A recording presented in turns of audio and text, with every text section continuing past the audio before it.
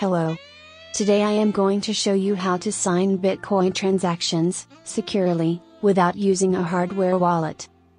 Pen and Cat recorded a 20-video series whose purpose was to teach you how and why you should use, above all other methods, a Coldcard wallet to store your Bitcoin. Certainly above all other hardware wallets. So, why even consider signing without a hardware wallet? I am not implying that this is a better way of going about transacting with Bitcoin. It arguably isn't. That's not the point though. Hardware wallets might not be the best solution for everyone, at all times, nor under all circumstances. Who's to say that the mere possession of a Bitcoin-specific device won't make you an immediate target in some jurisdictions, or when crossing a border in the near future? Or perhaps, for some unforeseen reason, hardware wallets are not available to you anymore, and you are forced to migrate to another storage solution. You might also end up caught in a jurisdiction where the possession of hardware wallets gets criminalized, and they become either difficult to get, or too stressful to hold. Or you just don't trust hardware wallets, and want to do it another way. Whatever your circumstance may be, I hope that this video will help develop your thinking about the issue. So please, don't play with your Bitcoin storage if you don't have to, and do so only if you know exactly what you're doing. All the tools available to you are there for you to make your Bitcoin even more censorship resistant and less seizable. Not the other way around. It is your choice, and your responsibility. Don't fuck it up. Okay. This needed to be said. Now I'll show you what I'm about to do. I will start with two brand new USB drives. I will flash them both with the Linux Tails operating system, following the Tails developer's recommendation for maximum security. Which is not how you will have seen me do this in the past. I will boot Tails 0 on a computer that has no hard drive, and no Wi-Fi, nor Bluetooth card. A computer that will never, ever, be connected to the internet. I will enable Electrum on the persistent storage, and create a Bitcoin wallet. Then, I will boot Tails 1 from a regular computer. I will also persist the Electrum wallet. And I will create a watch wallet derived from the one I created in Tails 0. By importing the public key, using a QR code. Electrum wallet will connect over Tor, to an Electrum server, preferably my own. With this setup, I can already receive Bitcoin while watching my balances. If I need to spend, Tails 1 will create a transaction, and Tails 0 will sign it, with the aid of partially signed Bitcoin transactions, over QR codes. The Electrum server will forward the signed transaction to my node, where it will be broadcasted into the Bitcoin network. Let's begin. I will download the Linux Tails operating system image, and verify its digital signature.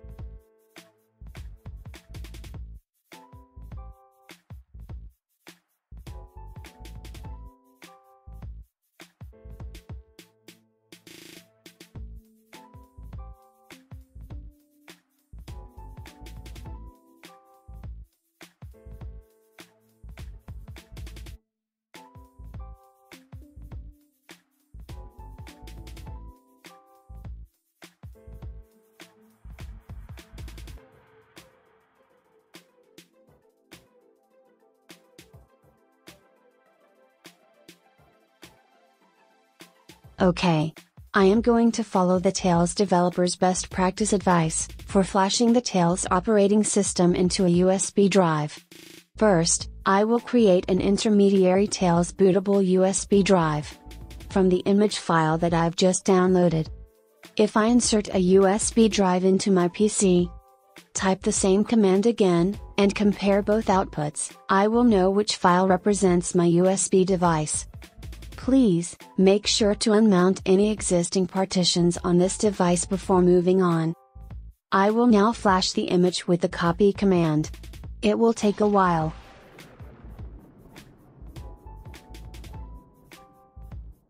Next, boot Tails from this USB drive.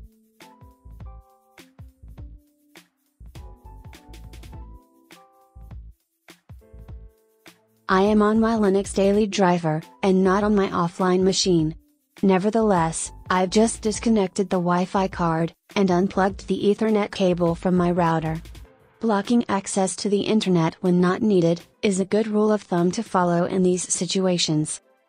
So let's securely create our first Tails USB drive. Go to Tails Installer. Insert a brand new USB drive. And click Install.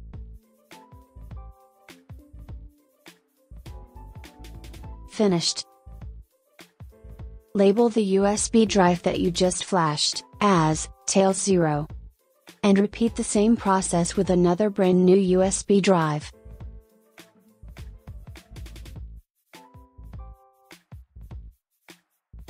Label this new USB drive as Tails 1.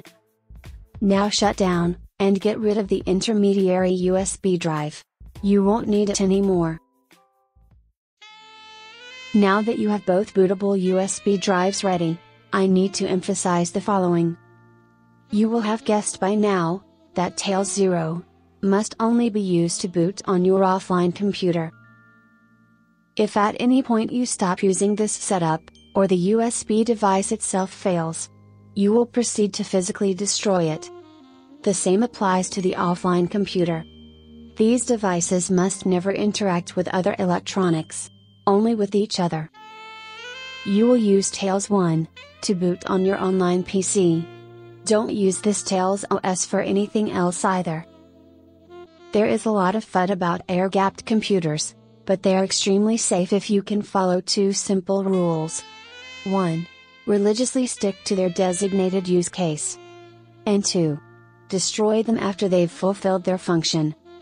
In a matter of minutes, you can turn an extremely cheap 20-year-old computer into an air-gapped device. Okay. So let's set up Tails 0, using my offline computer. First I will create a persistent storage, and allow my Electrum wallet data directory to persist across sessions.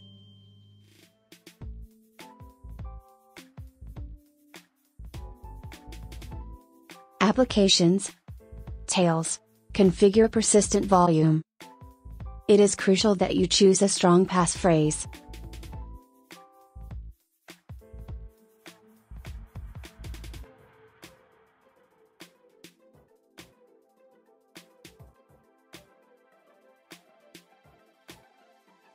Unlocking my persistent storage will make all the changes to the Electrum data directory persistent. Let's run Electrum and create a standard Bitcoin wallet.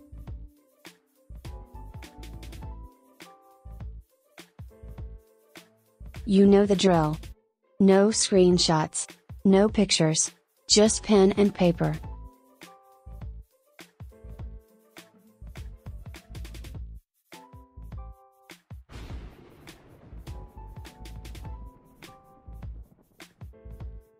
Since this wallet file will be stored inside an encrypted volume, you can encrypt the wallet, or not. Passwords on passwords might feel good, but they don't really add anything. As long as the password to decrypt the persistent volume is strong and safely stored, you'll be fine. Anyway, this cannot hurt. Great! We have an Electrum wallet. Print to screen its public key QR code. I will leave this Tails 0 session going, while I move to my regular computer, and boot from Tails 1.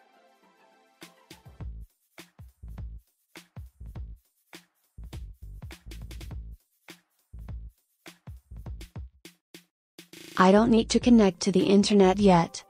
To avoid confusion, every time I boot from Tails 1, I will change the default background. So let's enable Electrum in the persistent storage, and reboot.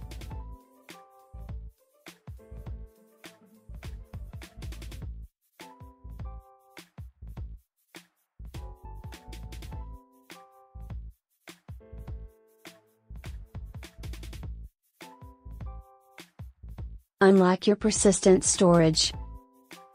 And just this once, provide an administration password so I can show you something cool.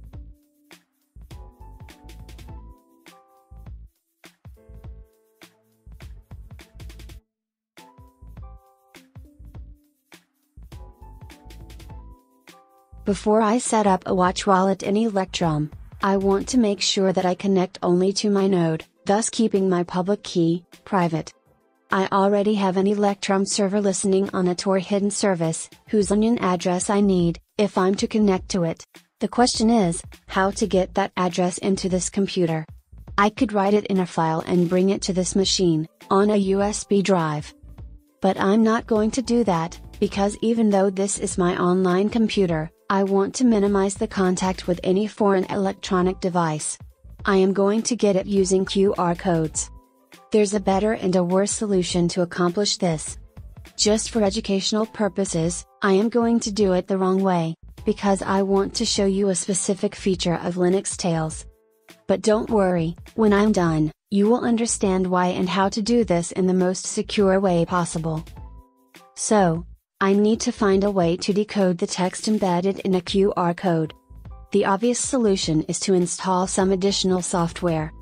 To do this in Tails, first you need to update your sources. This is the main reason why this wouldn't be my preferred solution to solve our specific issue, precisely because I need to install additional packages.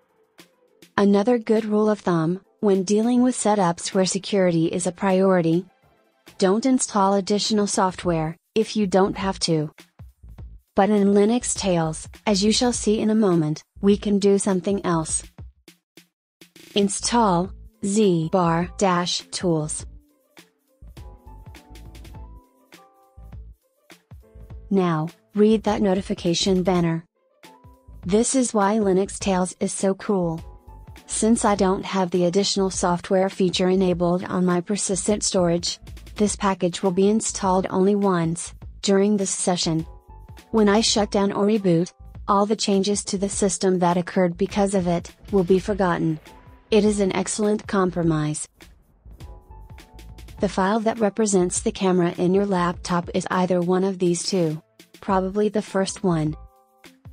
So, I have SSH'd into my server from one of my computers, and printed to screen the onion address of the hidden service for the Electrum server, encoded into a QR code.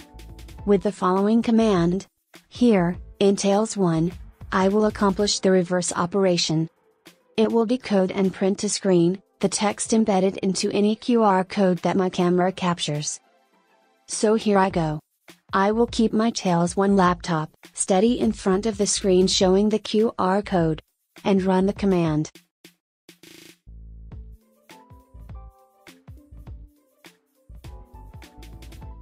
And there it is.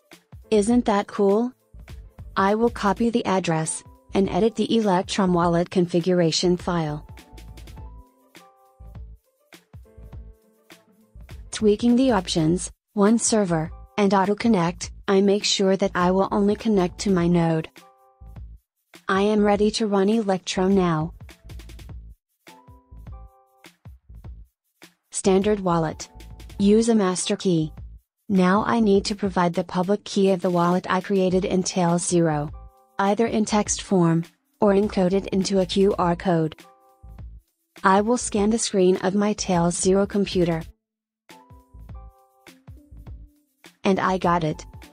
Before I go on, let me go back to my comments about installing the minimum amount of additional software. I hope that you can see that Electrum already has an implementation of QR code decoding software, so my installing the zbar tools was totally unnecessary. I could have just run Electrum, scan whatever QR code I wanted, copy the decoded text, and exit Electrum. Check this out.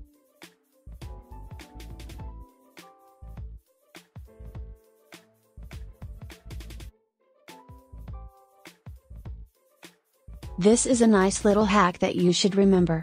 But hey, at least I got to show you how the additional software feature works in Linux Tails. For educational purposes only, let's move on.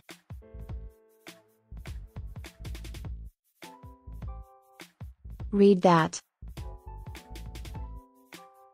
I am connected to my Electrum server, over Tor. I will change the base unit to SOTS, and show my wallet's addresses in a tab.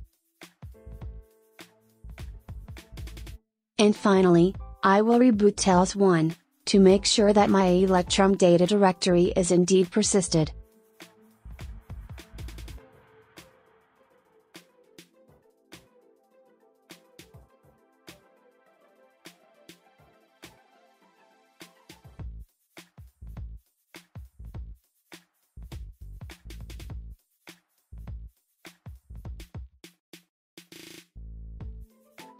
Everything is as I left it. Before starting transacting, please wait until your Electrum client catches up with the server. Look at the field, blockchain, up there. It should match the server's block height, down below. Okay. I am going to send some sats to the first address of this wallet. 10,000 sats, at 2 satoshis per byte. Got it. I'll wait for confirmation.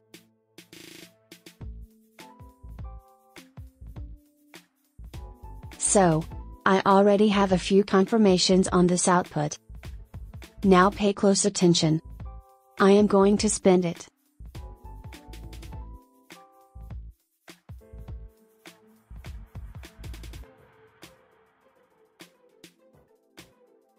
I'll go for 2 sats per byte.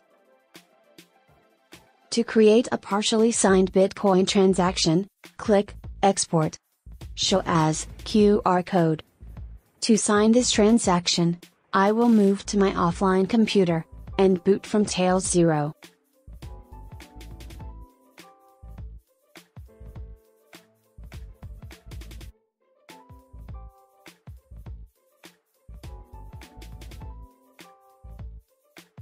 Tools. Load transaction. From QR code. Scan the Tails 1 screen. Check the details. And sign the transaction. To get the signed PSBT, click on Export. Show as QR code. Move to Tails 1. You can cancel the details of the transaction. To import the signed PSBT, go to Tools. Load transaction. From QR code. And scan the Tails 0 screen.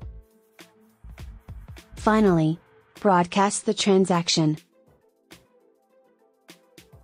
Shut down Tails 0.